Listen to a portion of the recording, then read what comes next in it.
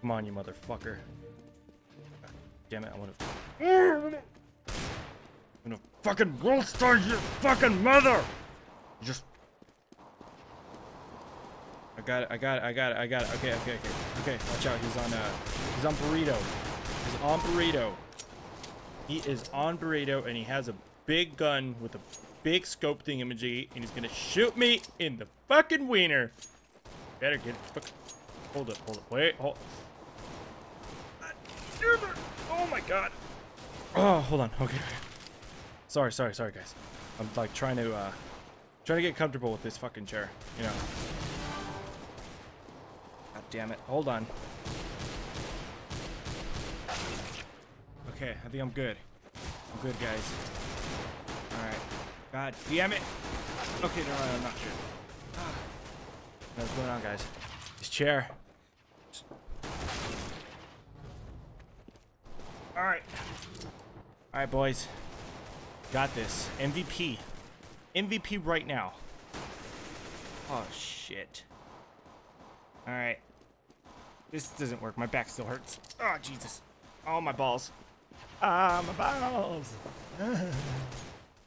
After hours of shitty gameplay and having severe back pain, I decided to get myself a new chair. I went ahead and did a simple Google search to find chairs. I was upset at my first couple tries finding chairs that, well, definitely weren't me.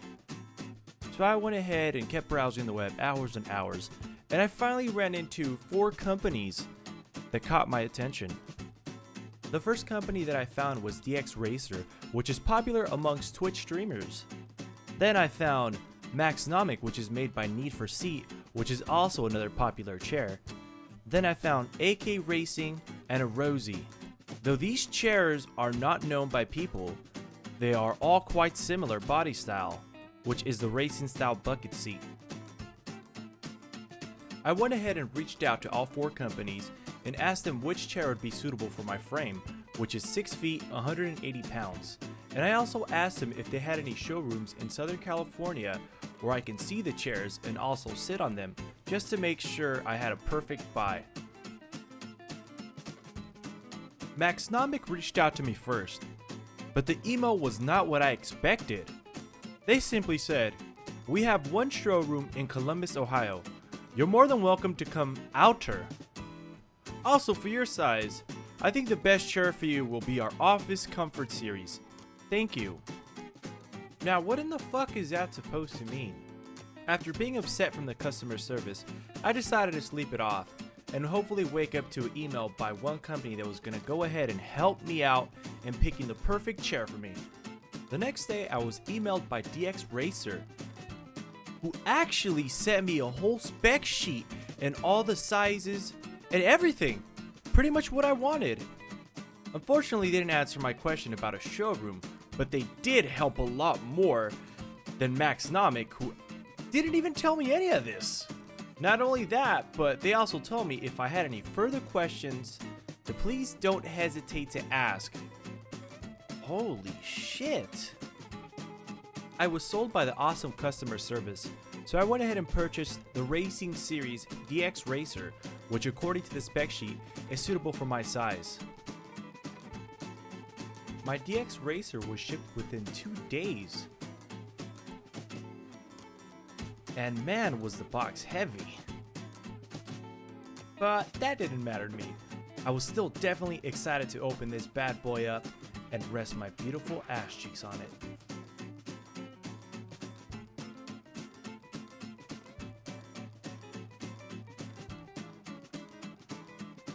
So as you guys just saw, I just got my DXRACER. I'm extremely excited, and I'm not going to bore you guys with an unboxing video because there's way too many boring ass unboxing videos out there that are completely pointless. Now hopefully this chair is what I seek, what I want, and hopefully this is like the king of all chairs, the chair that's going to bring pleasure to my ass cheeks. This piece of shit over here, just not doing it. My ass feels like it's in hell. My ass is sweaty, my balls are sweaty. I have nightmares sitting on this chair, like hurting my back and stuff, so we're not gonna put up with that shit no more. That's why I had to go with the big boys. And I got this DXRACER. I saved up all my quarters for this, so it better be fucking worth it, I swear. DXRACER, you guys had the best support. So let's go ahead and see if you guys can speak for the chairs. Oh shit, no. Hope I didn't cut through any fabric or anything, so I'll go ahead and do it right now. Yeah, stream. Look at my asshole and my balls and my goo. Oh shit. Oh, hey guys. I didn't even see you guys there.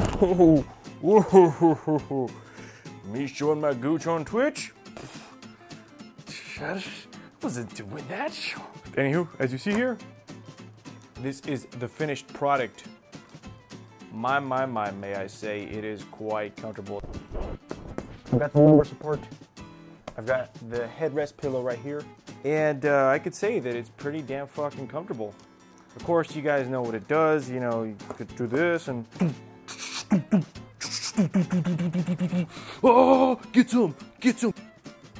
These twist and turn. A little bit hard to turn, but I'm assuming, you know, that's what that's for. Something. What else is it for? It's not like you're... Come on.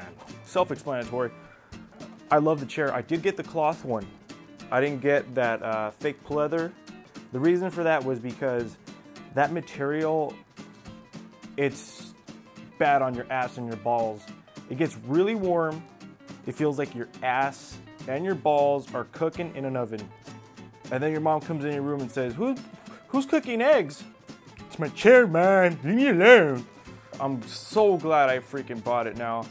There are people talking shit about the rocking feature, but I'm rocking just fine. Something that this chair over here does not have. This is a mesh chair. This is the Laurel low back executive something. It's an okay chair, but for what I'm doing, streaming, making videos all the time, it's not worth it.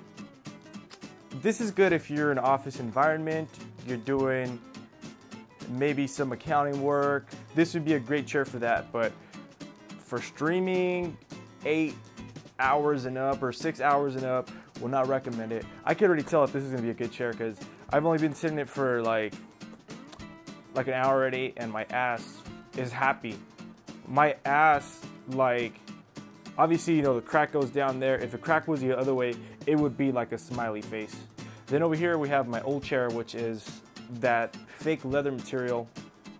And I was saying, this chair isn't bad. It's comfortable, but the back doesn't go up or anything. This chair, the back actually goes up and down. It has a lot of different options. That's one of the reasons I like it, but like I said, it was going too hard on the lower back. If you see down here, it's actually just, there's a big space in there, and I believe that's where my ass was separated from my lower back. That's actually what was doing that. This is the R-Series. This is the one that, you know, the lady told me obviously to buy. If you see here, this chair fits me perfectly. The shoulders, you know, I do have wide shoulders, but it's fine right here on the shoulders. Not too much of an issue. One thing I don't like though is the base on the bottom. You guys can't see the base, but the base is actually a plastic base. Issue I had with that was I actually had a plastic base chair, my old chair before I had this chair.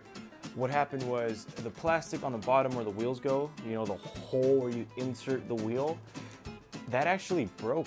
So hopefully these are a bit more sturdier, because I am traumatized of that happening again. DXRACER, I'm pretty sure they'll be on it if it does break. This chair cost me $344. The freaking shipping was amazing on it. Wasn't really gonna do like a whole review on this and well, you know, this could be better. This is more of like an overview and just talking a little about the chair. Yeah though, that's about it guys. So if you guys enjoyed the video, if you guys have any questions, feel free to ask me. Like I said, if this is your first time watching me, make sure you guys subscribe. Also follow me on my Twitch channel. That's about it, guys. So everybody have a good one. Love you. Wolf's our bitch.